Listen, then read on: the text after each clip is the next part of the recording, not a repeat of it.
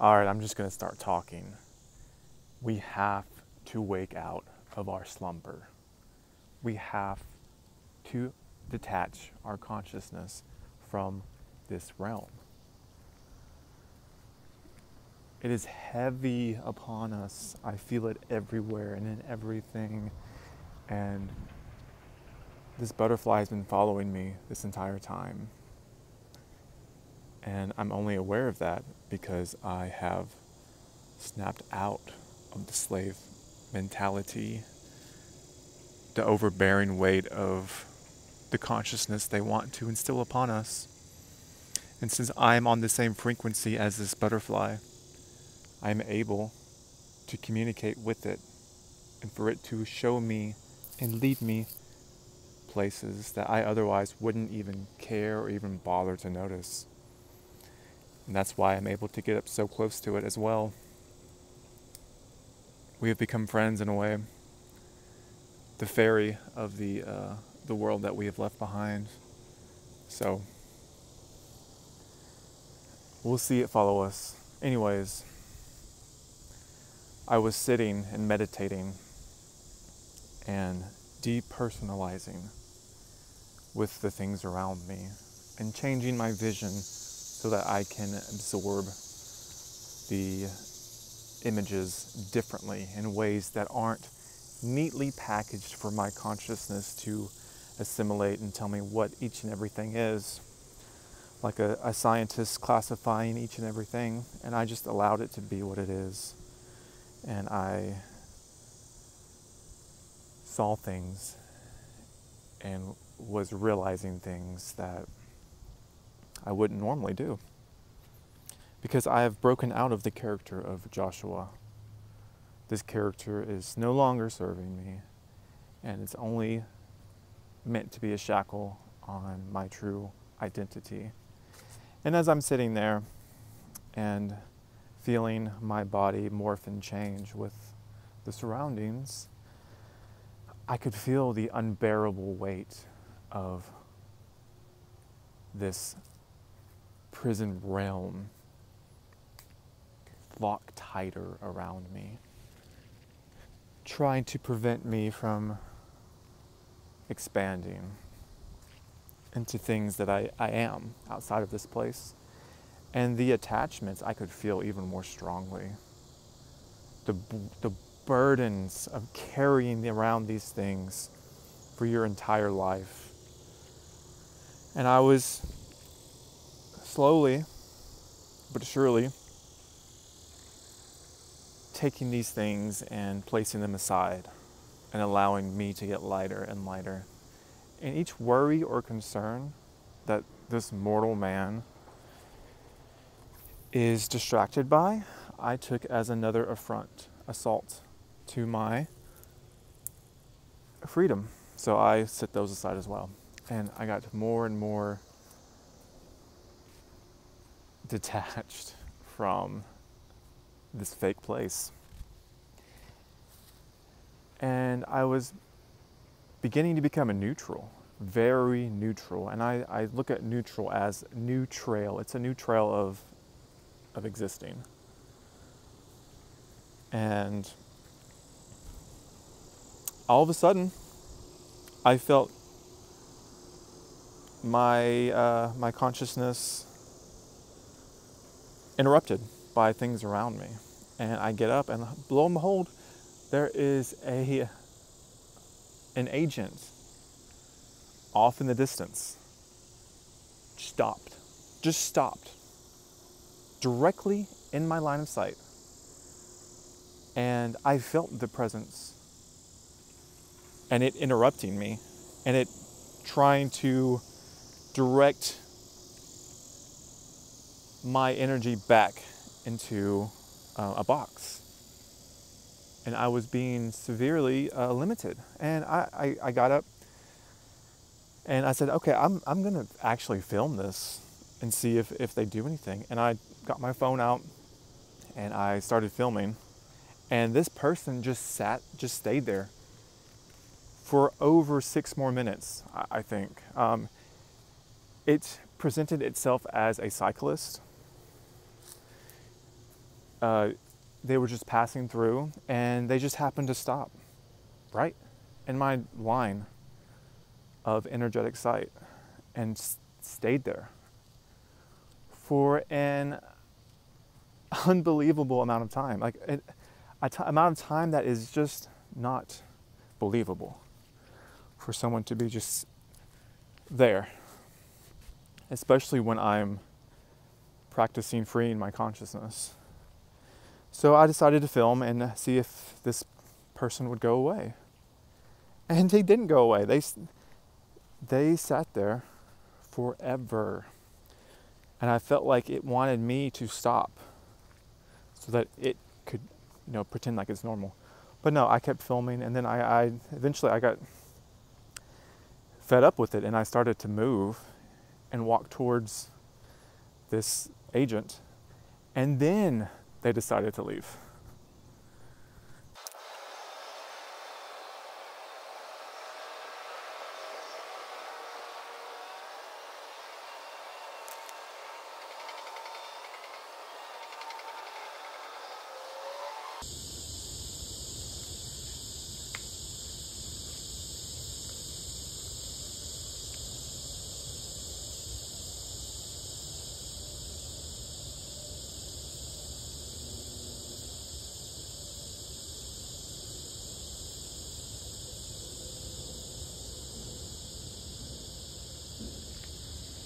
So,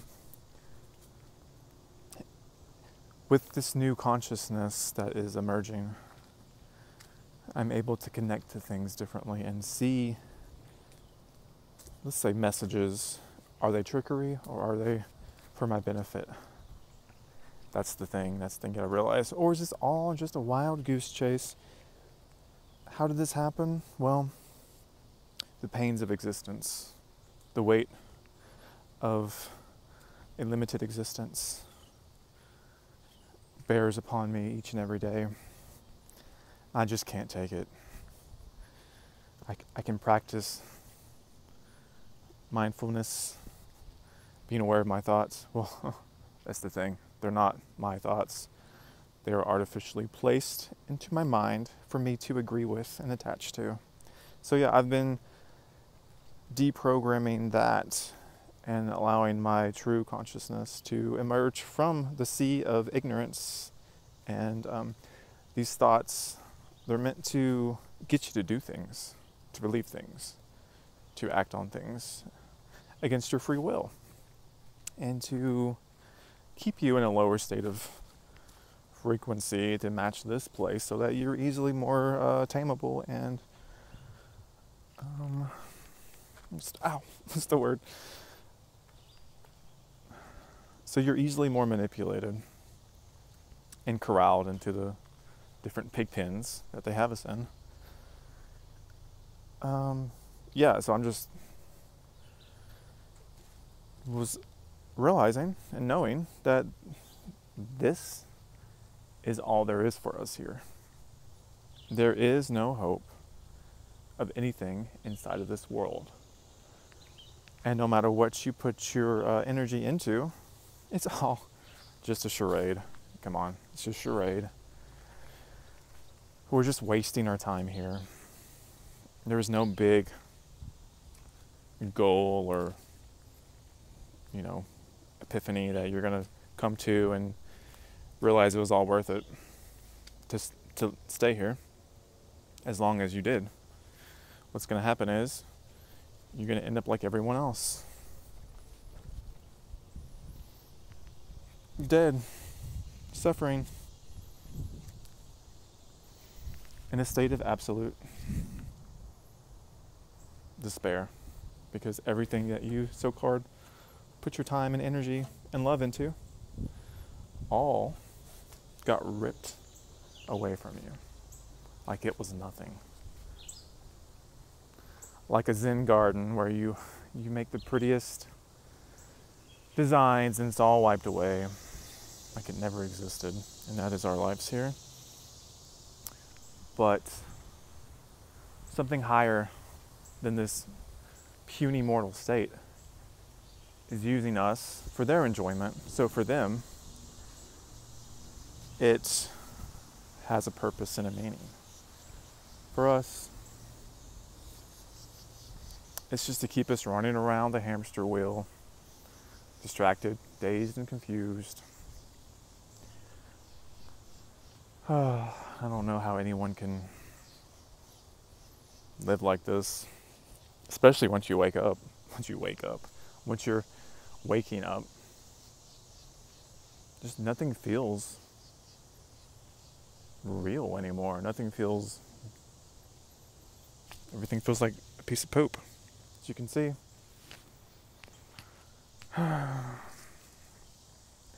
And this life, it tries to suck you back in, and you believe it for a little bit. Like, okay, yeah, I can do this life thing. I can, make ends meet. I can play this game, get some points, get some comfort, do my little dance, get some enjoyment. yeah. Then you realize, oh shit, none of that I actually enjoyed. It's all a ruse. It's all manipulation to feed my body its emotional highs.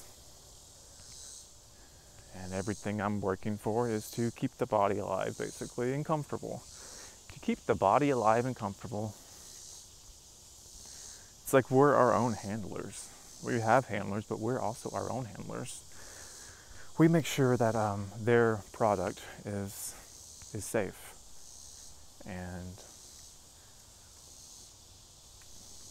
and able to be used. Whether we're in good health or bad health, it's the same thing. That's the name of the product. There's different kinds of products. There's good healthy products that they can suck that energy from, and then there's really miserable, low, just like cancerous in a way, debilitating products, and it's just a different product for a different being. So no matter how you look at it, whether you're taking great care or poor care, they are getting what they want out of it.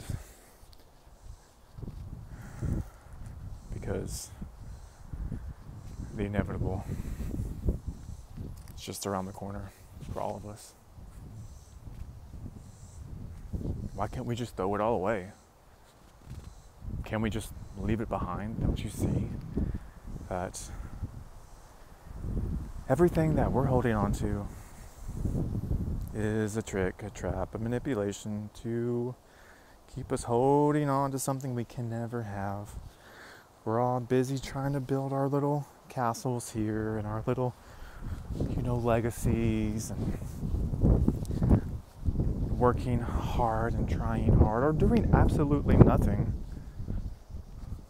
Each one is kind of, in my opinion, the same. Whether you're doing nothing or working super hard, it has the same outcome. But we can push ourselves off the cliff into eternity. But if one were to fall off willingly off that cliff into eternity, how many things are keeping you chained to the mountain and not allowing you to fall? And you don't even have to fall, you can rise.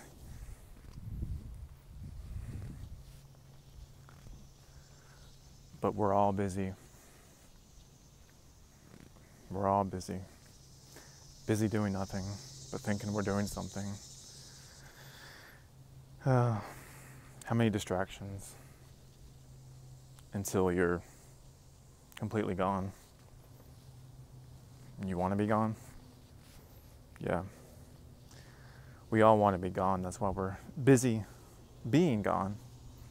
Focusing on things to keep our consciousness away from the true reality of, wow, we are in a very, very low place where creativity and freedom is stifled at every single turn.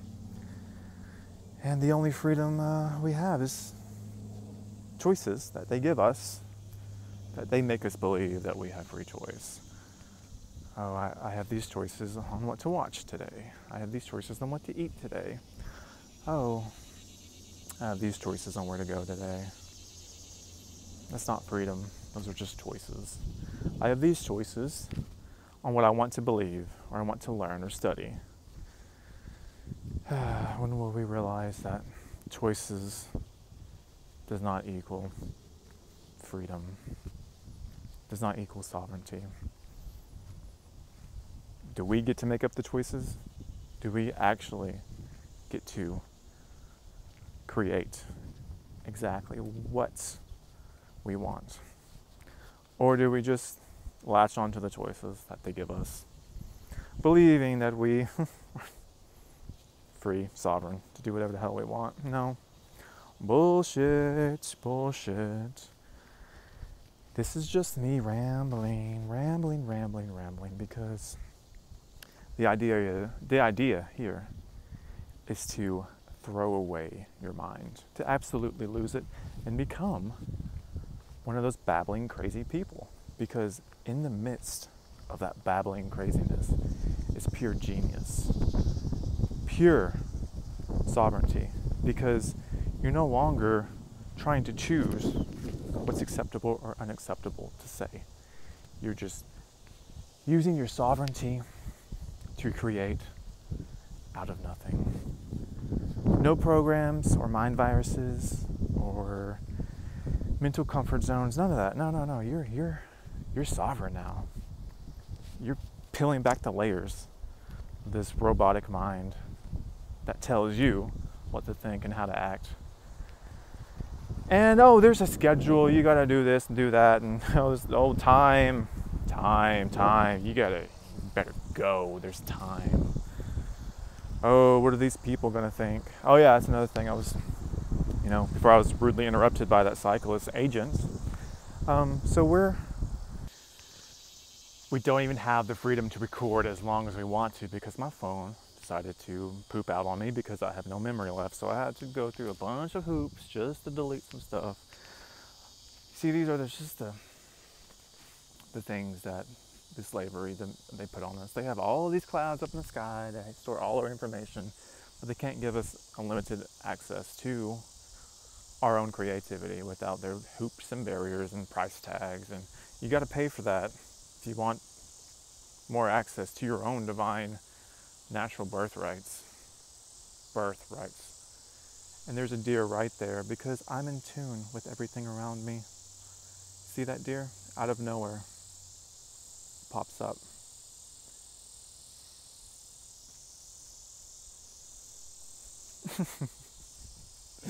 I don't even know why I have these onlookers. There's one right there too. So your character person, when it interacts with other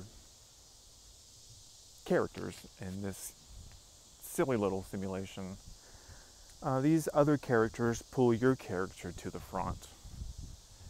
It pulls your consciousness back into the frequency of you being a human and you having to do human things and human gestures and human,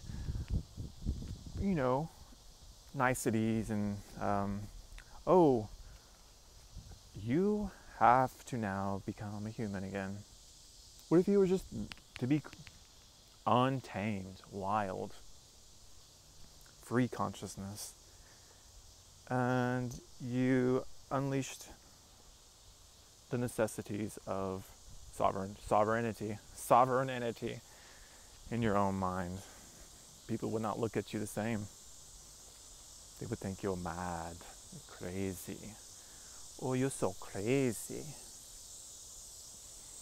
Maybe they would say that now to me. But this is just a personal journey into madness. My own personal journal. Because I cannot stand, even though I'm standing, I cannot stand this reality anymore. I cannot stand to go through another moment of this torture, of this enslavement. And I can watch my mind, their mind that they've given me, and I can see the thoughts and the emotions, they come and go, and I'm not attached. But if I'm being real, my true essence is stifled and stopped from being free. And there's no amount of watching your mind and your thoughts and your emotions that can tame that free spirit within you. Some people are able to tame their spirit and be okay with this. I am not okay with this, and I never will be. And once I have become aware of all of this, it's been a long progression to get to where I am today. Since my quote unquote awakening experience happened as a teenager. I'm now 33. Oh, 33. This is the year that I'm going to get crucified and save the world. I would do that. I would definitely die for everyone else to be free. I would do that for all of you and for myself. Because one thing that I know within my spirit and my heart that I can't do is to go off into the wild unknown in this state to infinite freedom, knowing there are spirits imprisoned and forced and fed upon. How am I supposed to go into infinite freedom knowing there are others trapped and stuck here? Even if it is of their own doing, that's not a good enough answer for me to let them do that. Because there's a manipulation involved here. There's a trap involved here. And just because they, using their free will, decided to come here through manipulation, which isn't free will, then I would become what we all would want, is some kind of higher being to come down here and fucking end all of this. End it all. Against our choice of wanting the pleasures of this life. No, we don't want any of this shit unless you're born and raised here, which I was not born and raised here. My body was born here, and they tried to tame and raise me through the different programmings of the mind and the traumas. But I'm untamed, I'm unwild. I mean, I am wild. And I will always be that way. And, you know, I feel like I could just keep walking forever and be okay with it. Leaving all of this behind and just keep walking. Even though my feet now are getting extremely hot. Now I'm being punished because I dare walk my own walk away from this madness. And the concrete is super hot. It's telling me that you try, buddy, but the limitations of the flesh will stop you.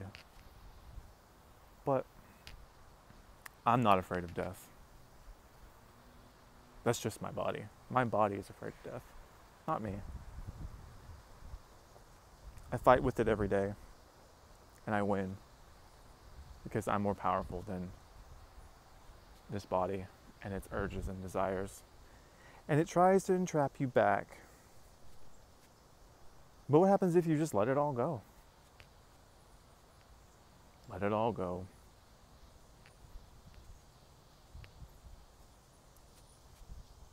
I mean, what else is there to say? That already hasn't been said. Look at this. They're trying to buy my silence. They're offering me the riches of the world if I would just stay. See? I manifested $1. My life is great now. So great. If I can manifest $1, I can do anything, right? All the money in the world would not make me want to stay here or do any of this a moment longer. Because you can buy a lot of people's silence. You can buy a lot of people's freedom. You can buy a lot of people's loyalty and honor. And you can buy a lot of people's soul, spirit. Well, spirit. But not me. No. They can coerce me into doing things against my will because I have to in order to bring less suffering to my life. But forcing someone to do something is not a changed mind, as they say. It's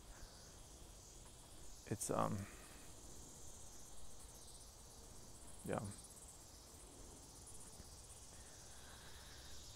So yeah, I'm trying to expand the consciousness of my own being into higher realms, because this ain't no place to have your consciousness in this little box between your eyes. They say open up your third eye, your pineal gland. Well, guess what? That's not mine either. No, that's me.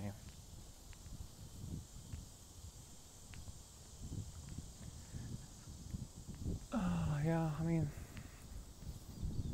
there's certain things in life that you can say are good. Oh yeah, I'm comfortable. I have this and have that. But like I said, you're just lying to yourself. You're just slowly rotting away, believing a lie, believing an illusion. None of this is good. None of this is worthy of an existence here. And as soon as you realize that, you can start detaching any false image that you've placed upon yourself that keeps you enslaved. Needs to be shattered and broken into pieces and blown into the fire so that your true, authentic, sovereign self can be free. And how do you become free in a world that at every turn tries to enslave you, control you, manipulate you, rein you in, and make you be, for lack of a better term, its bitch. You'll do whatever it says, you'll do whatever it wants you to do. And you'll delude yourself into thinking that it's my free will that I'm doing this. I'm doing this for me. No one else. I think the freest people actually have nothing left to lose at all. Humility, dignity, pride, honor, respect, all those things that you would think would be worthy of a life here. You realize that none of that means anything here. Nothing at all. So why are you allowing other people to dictate that to you? And I know they're watching me, and I know they're recording me, and I know every little thing here is gaslighting me into thinking it's real. Hey, you're wasting your time. But I know it goes much deeper than that, into my subconscious, and my subconscious still believes all this. So that's the thing. It's not my subconscious, is it? It's your manipulation device.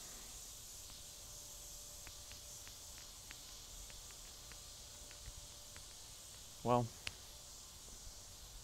I'm just a shoeless freak in the eyes of this place. But in my eyes, I've gained a little bit more sanity. Because I've shooken off the old actor, the old character that Joshua has to be day in and day out. And I've said, hey, you know what? Take this script and shove it. I ain't working here no more. I ain't working here no more. So what do you do now that it's like that your shoes are off, you're just walking with no destination in mind? What now? Well, you allow unpredictability and pure creativity and imagination to spark within yourself with no boundaries of if it's possible or impossible. And you just go with it. We have creative abilities and creative powers that are each and every day stifled within our own mind by our own beliefs, which are just chains and programs that they've placed upon us. So, work each and every day to unlock that more and more and get your psychic abilities back. It won't ever be your full potential in this place, but hey, maybe it can. But what's the point of that? Other than trying to wake people up, which if you haven't already known, people aren't going to do anything that they don't want to do. People love the illusion. Even awake people love their illusions. And I say these words for lack of a better term. But yeah.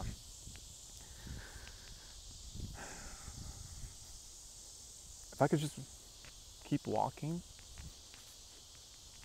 and knew I could reach my destination, I just might. What's that destination? Into eternal freedom out of this place. Well, this is just sort of a mad rambling. Like I said, it's to unlock my own consciousness into different ways of thinking and being, kind of like a wild savage in the woods who doesn't know how to place his fork on which side of the plate because it's silly. All of it is just silly. And that's just how I view this world. All of that's just the customs and the things you gotta do, all of it, just a joke. Just a big fat joke. Everyone's laughing at us. They're still down there playing that stupid game of giving a shit about anything in that realm, for real. Have they not figured it out by now that they're just in a padded room and it's all an illusion? And they're putting their energy into feeding this system, which is trapping them more and more. They just won't let go of their little toys down there. Their little egos. Their little selves. I'm going to make a name for myself. So I'm going to hold on as long as I can. Because I'm afraid of actual freedom. I'm afraid. Well, I have to give them, even me, some sympathy, because they've done this to us. So I don't want to just say like, oh, it's all your fault, because it's not. It's layers and layers and layers of manipulation and trauma. But if you're on this path and you're awake and you're, I hate using that word, you're at a wake, which is a funeral, and you won't get out of the fucking casket, spiritually, and get back into life, real life, then I don't know what to tell you. I don't know what to tell you. You got to get out of the casket. You have to get into the casket in this life, though, in this physical form, to get out of the casket in real life. It's really fucked up. But where to go from here, I don't know.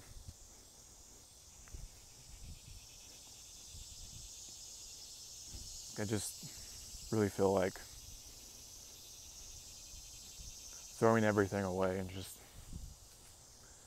finding a portal and going through it and be done with it. And going through that portal could be many different things, if you know what I mean.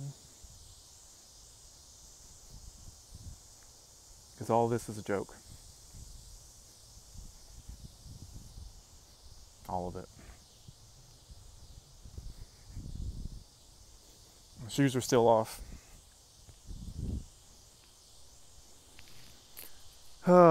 Well, what else is there to say? Nothing can bring me fulfillment or joy in this life. I mean, you can find them in, people and things like that, but I'm saying it will never be enough. It's never enough. Nothing here's ever enough, because trading your eternal freedom for any limited pleasure here is not going to be enough for you. You're always going to be seeking and searching and trying to find that which you lost, which is either taken away or stolen. You will forever wander this wasteland trying to fill up on stupid little pleasures, stupid little comforts. And you'll always be hungry. But where we come from, we are never hungry. We are never lacking. And some people may say, oh, that sounds boring. No, it's not boring. You don't know the fullness of what those words mean until you're out of this place.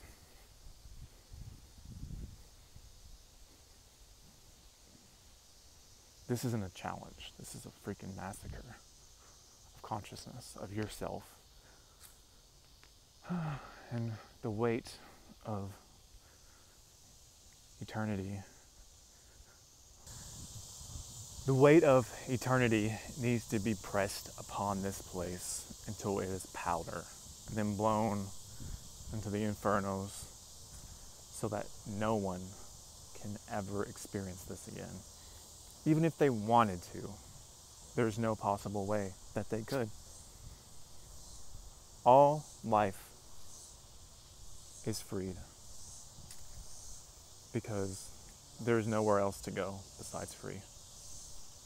And whoever is responsible for this place, they can go along with the ash, because they are not wanted or needed anywhere besides the trash pit, the inferno that will burn and burn. And not some kind of hell the Bible talks about. Just get rid forever the energy and consciousness that would think all of this is okay, so that we would never have to experience anything like this again.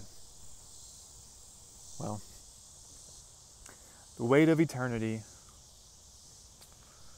is on our side. No matter how long it takes for us to get out of here, the weight of eternity is pressing this realm more and more till it pops like a bubble. Perhaps that bubble will squirt all of us, blow all of us into eternal freedom. Those who want to stay, well, they'll get sucked out, because there is no other option. Either you exist in freedom or you don't exist at all.